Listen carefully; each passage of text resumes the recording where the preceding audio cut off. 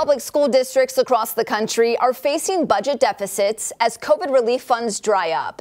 And without that additional funding, school boards from coast to coast are handing pink slips to teachers and staff. California's Teachers Association President David Goldberg told the Orange County Register that about 1,600 California teachers and school staff received layoff notices in the last couple of weeks, a massive increase from previous years. In Fort Worth, Texas, 133 employees received notices as Fort Worth Independent School District faces a $44 million shortfall next year.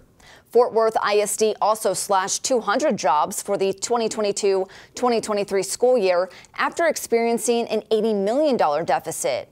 In Howard County, Maryland, the school district announced 348 jobs will likely need to be cut as the district faces a budget shortfall of $103 million. Now, there are a couple of common themes causing school boards to implement these layoffs. First, school districts will no longer receive federal COVID funds, and some had been running at 40% over pre-COVID budgets. And second, public schools have reported a drop in student enrollment, which impacts school funding formulas. Between 2019 and 2021, student enrollment for Fort Worth ISD dropped 10%, according to the Wall Street Journal.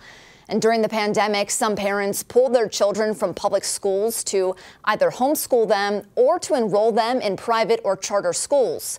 If more students enrolled in public schools, the schools could then draw additional state funding. School finance experts warned in early 2023 that some school districts would feel the effects of a fiscal cliff as COVID relief funds ran out.